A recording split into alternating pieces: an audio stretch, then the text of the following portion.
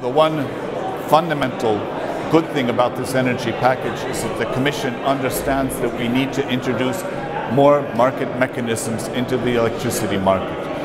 If in Europe long-term goal has been to reduce climate emissions, this is a grand goal, but now the time is ripe to introduce another added principle, getting costs down to consumers and to business in Europe, to industry, to increase our competitiveness.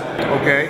And just a second question about the conference. What is the importance to you about being at this conference? Well, this conference is the place where these issues get discussed. We're having a very lively exchange of views. It's very good to hear what the stakeholders have to say, so the various parts of industry. It's pleasing to see that the renewables people are still saying the most important thing is renewables.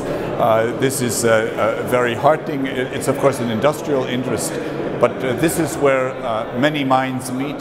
This is where we have the informal discussions, which are good input into the discussions when it comes down to the nitty-gritty of actual legislation. What takeaway do you have? What takeaway do you have, as brief as it was here? The takeaway is that actually there seems to be a broad consensus from all stakeholders that the general direction that the European Commission has proposed is the one to pursue. So we will not be having arguments on do we need this direction of market or do we not need this direction of market.